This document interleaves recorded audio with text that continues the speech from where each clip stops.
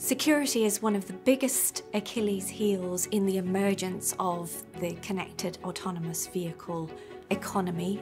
And that's really why we have constructed this Secure CAV project, to help address that very unique, very important security challenge.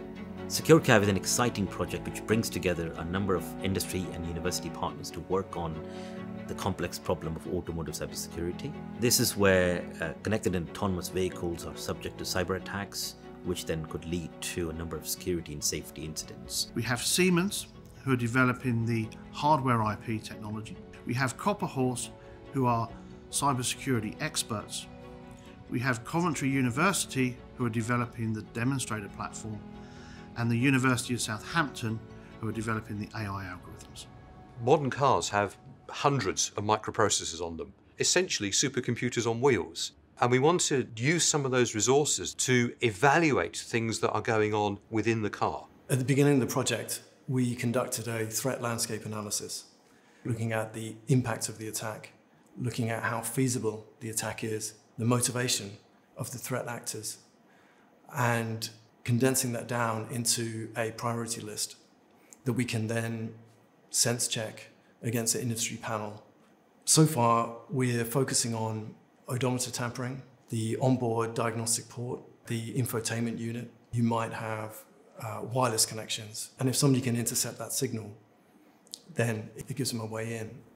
What the Siemens team has brought to the project is a very unique set of technology, which is semiconductor IP, the purpose of which is to be able to monitor what's happening on a chip, and in some cases be able to mitigate and defend against what it's observing. We also have a team of data scientists looking at the data that those monitors are gathering and deciding what actions and what does that data actually tell us. All of these things come together in an FPGA, a field programmable gate array, which is really a proxy for an actual semiconductor chip. It's programmable so we can make it look like a real-world system that you would see in a vehicle. And it's this FPGA containing the semiconductor IP, gathering data that can be analyzed. The demonstrator integrates a number of different industry-leading simulation platforms and actual components to provide a hardware-in-the-loop testbed for us to be able to conduct those evaluations in near real time for an actual vehicle electronics architecture. The different use cases are articulated in different ways. Some of them are data sets or traffic that is generated through the simulation platform for us to be able to look at anomalous traffic. Some of them are tampered components that are integrated within the demonstrator for us to be able to show where some of the threats may manifest. And then essentially using Siemens IP to look at the SOC analytics and use that effectively to be able to detect them in a safe and secure manner. We were lucky enough to be loaned brand new vehicles, which we were then allowed to disassemble, connect onto the CAN bus, and actually start pulling real data out of the vehicle. The rich amount of data we got from having real vehicles just was such a huge help with this project.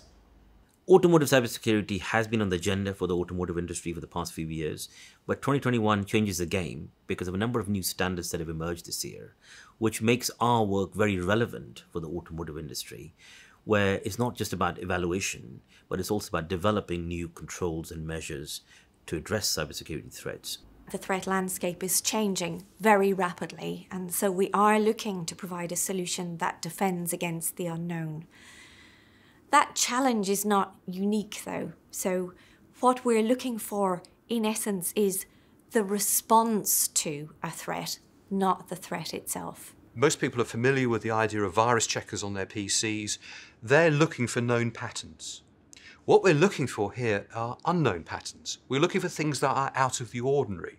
We want to build up a model of normal behavior and to identify things that are outside normal behavior and to say, at the first level, hey, there's something bad happening here, perhaps we ought to look further at it.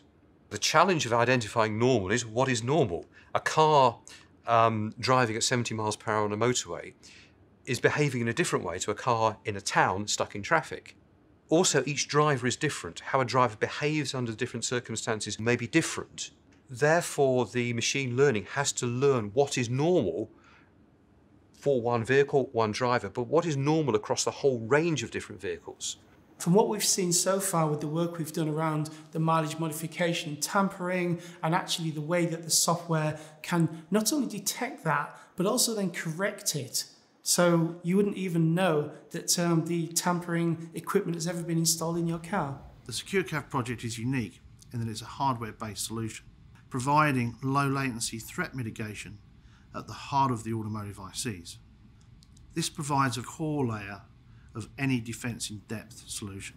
You layer on as many different security mechanisms into your system as you possibly can, so that if one layer, maybe a layer that has already been used in the connectivity world for a period of time, if that layer is penetrated or breached in some sense, then the next layer kicks in and you continue to be protected.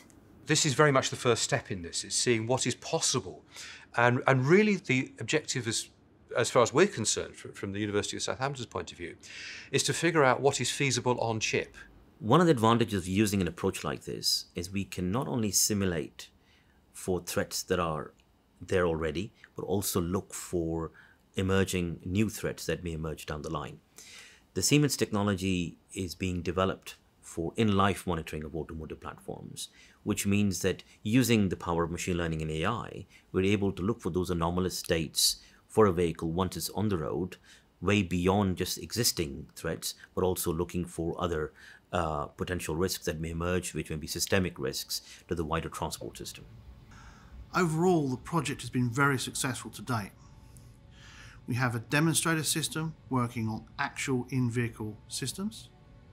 We have proven we can identify threats faster than any conventional solution, and we're also able to identify threats that are undetectable by any previous methods. So the outcome of the Secure CAV project is a package of IP which is configurable enough and generic enough that it can be deployed within any automotive IC project. The solution that we're building and providing to customers is ambitious. This combination of Copper Horse, working with Coventry University, working with the University of Southampton, working with Siemens, has allowed us to develop a solution that's much greater than the sum of its parts. There is no safety without security. So for me, being able to crack this nut of security for connected autonomous vehicles is absolutely critical, and it leads to a better world for all of us.